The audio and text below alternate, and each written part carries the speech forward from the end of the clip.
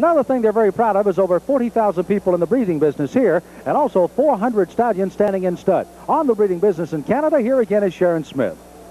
The 13-year-old trotting stallion Dream of Glory was a major stakes winner as a racehorse in the U.S. He's now at stud at Armstrong Farm in Ontario and is part of the growing standard-bred breeding industry in Canada. His daughter Vicky's Carolyn is the leading Canadian contender in tonight's Breeders' Crown race.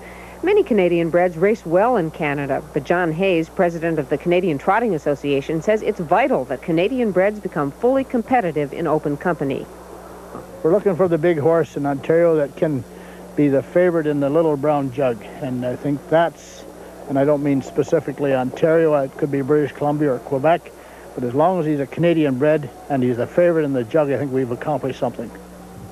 There's work going on to accomplish that goal. Charles Armstrong, for example, owns shares in 19 good U.S. stallions, buys well-bred fillies to upgrade his broodmare band, and is trying to stand the kind of stallions who will finally attract U.S. mares in large numbers.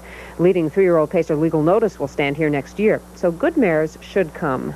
Like Americans would rather breed at one time, rather travel 700 miles across state rather than come across the border now. But I kind of think that because they're coming up here racing, they're finding it's not as big as trouble as they thought it was. Charles Armstrong's father and uncle established the farm over 30 years ago with the dream of breeding good horses.